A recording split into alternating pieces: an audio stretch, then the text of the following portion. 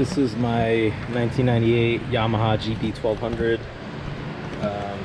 It's my setup to work on it. It's hot as hell out. So I just wanted to do a video so you can see how I took this out. I didn't see any instructional videos on how to do this with the motor in. So it's really not that bad.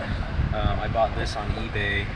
It's an SBT universal flywheel puller. I did have to buy, it comes with a center, which actually fell in here, but it's like a big,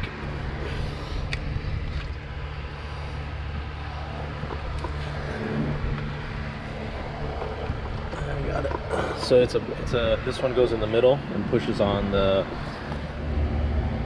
crankshaft of the jet ski right here,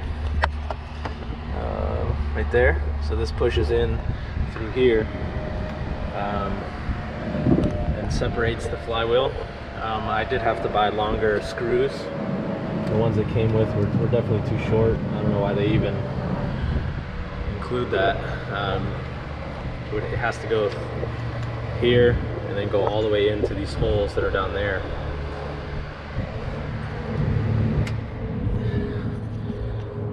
So it's so I got longer screws, probably about 2.5 times the length of these. So you screw them in to the front. It's a lot of patience. It took me a really long time to get the screws in. I suggest maybe using just like a stud type and then use a nut on the one end, so you can just put it in the hole while the flywheel's in there, and then you use the nut on the one end, so that you don't have to like mess with this, because this is all magnetic. So this was all wobbling around a lot, really big pain in the ass. So that's, if I ever had to do this again, I would get just the studs and then use a nut, put them in inside the flywheel, and then put the puller on, and then put the nuts on there to hold it. And then from there I used just this,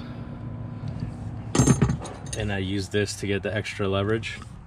Just kind of saddled across the ski and just reached down in there, and it popped off pretty easily, I would say. The goal was to replace this thing.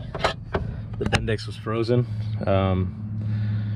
so super easy to pop it off. I was considering paying somebody to do it, but they were quoting me about $140 an hour, which is crazy, and it's like not even that bad. So you just take all the bolts off of the cover, and then use that spacer kit, or the flywheel puller kit, and it popped right off. So I'm gonna reverse everything and hopefully start the ski, clean it up. It's been sitting for a while. Maybe take it out, test it, and then start using it.